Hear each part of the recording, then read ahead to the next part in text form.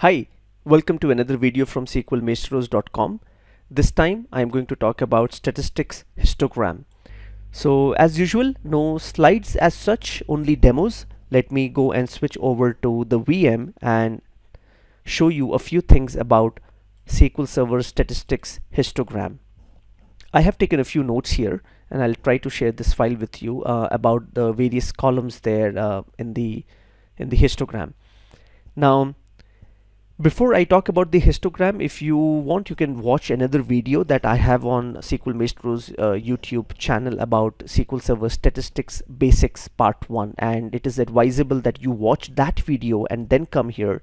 It would be a little more meaningful. And if you already know the basics of statistics, let's get started. So first thing what I am going to do is I'm going to use this database called AdventureWorks 2008, and there is a table here called sales order header, and if I look at this table, one of the column here is a pretty interesting column, which is total due, and it has variety of values. I think this column was perfect to explain histogram. When I retrieve this data only for total due and I order it in ascending format, you can see I have values as low as 1.5 and it goes as high as a 6-digit value. So really good data. So what I will do now is create stats object manually. So create statistics total due, the name of the object, on which column? On total due column. You could always manually create statistics this way. So it says there are already statistics on table, so I got to go and drop it. So let me go and drop this statistics. I can drop the statistics like this and then create it again. Okay, now if I go and use this command called dbcc show statistics, and I can look at how is SQL Server maintaining the statistics data.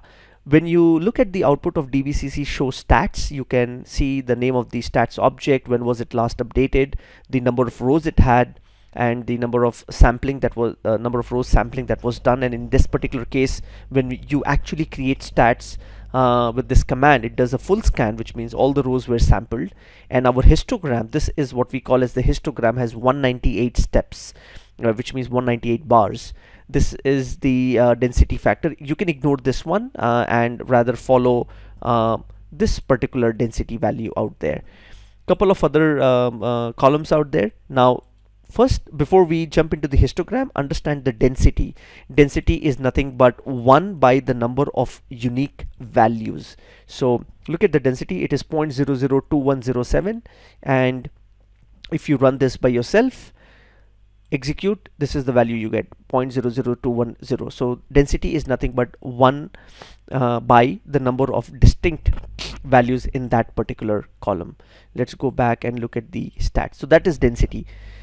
And then this is the histogram, and this histogram has 5 important things, as you can see: range high key, range rows, equal rows, which that's what EQ stands for, distinct range rows, and average range rows. This is the histogram, and now I am going to explain you the histogram. Remember, the SQL optimizer is heavily dependent on statistics to generate efficient execution plan, and it will use the density factor in combination with this histogram.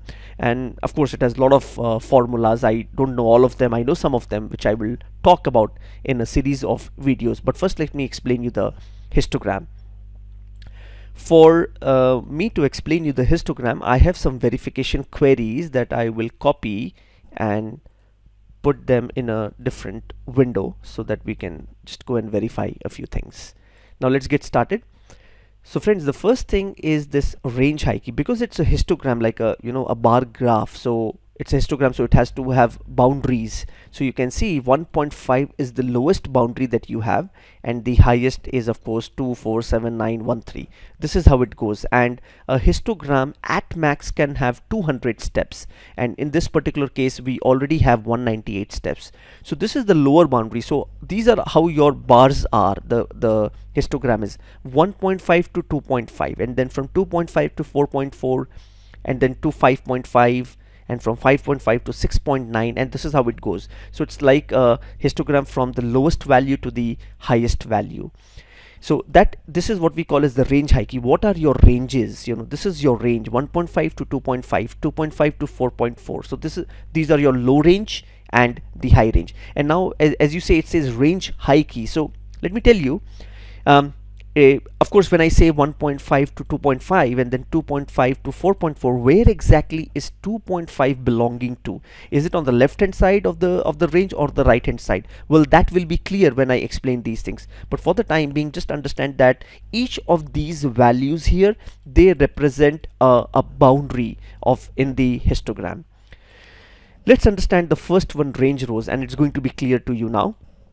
Let's take this one, the first one, a value called a count of 2 here, range rows, which means how many rows are between 2.5 and 4.4, and the values of these two rows should not be equal to 2.5 and 4.4, which means in between 2.5 and 4.4.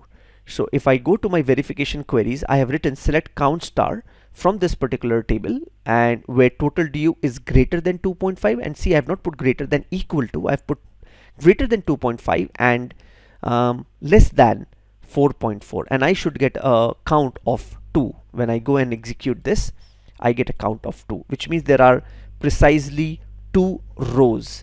And what are those 2 rows? If it is simply put this here, and let's select total due. And what are those 2 rows between this these range high keys? These are 2 rows, and you can see they're of the same value, which is fine, but that is what range rows mean. So 2 rows. As you scroll down, you will see those numbers, 38 rows, which means 38 rows are between 16.8 and 23.7, and none of the values of total due are equal to 6.8 and 23.7. So that's range rows for you. Next is EQ underscore rows, which means equal to rows. 139 rows are equal to 2.5. 95 rows are equal to 4.4. So that's the number. So which is how many rows are equal to a particular range high key. Let's go and verify this data. So if I take something like this one, so for 2.5, how many were there? There were 139 rows, which is equal to 2.5. So if I go and select this and I see equal to, you can see 139 rows. And as you can see,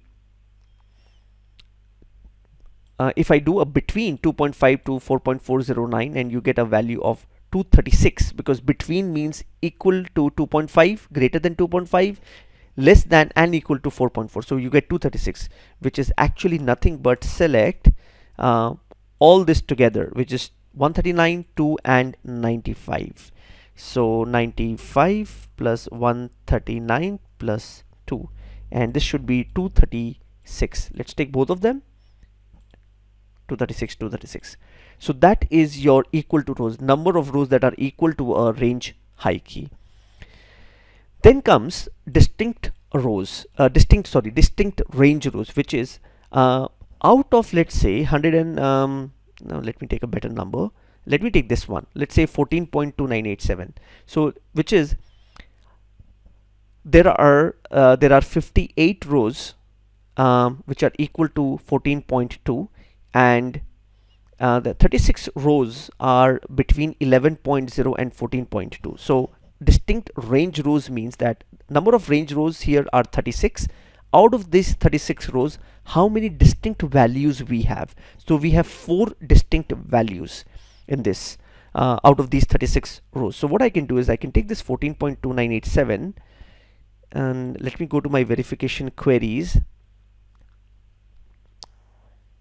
Okay, so I need to put this here, and let me take the another range key, which is 11.039,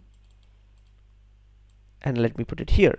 So what am I trying to find out? I'm trying to find out the number of distinct values between these two range high keys, and as per the histogram, it is supposed to be 4.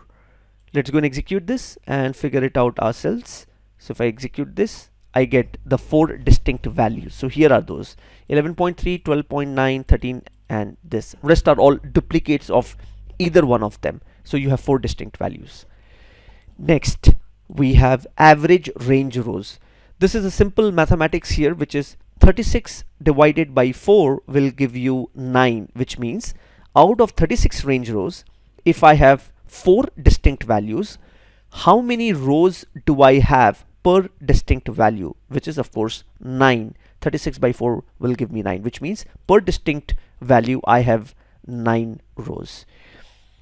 So friends, that's histogram for you, and as I mentioned before, the SQL Server Optimizer is heavily dependent on updated statistics. This should always be up to date for it to prepare an efficient execution plan.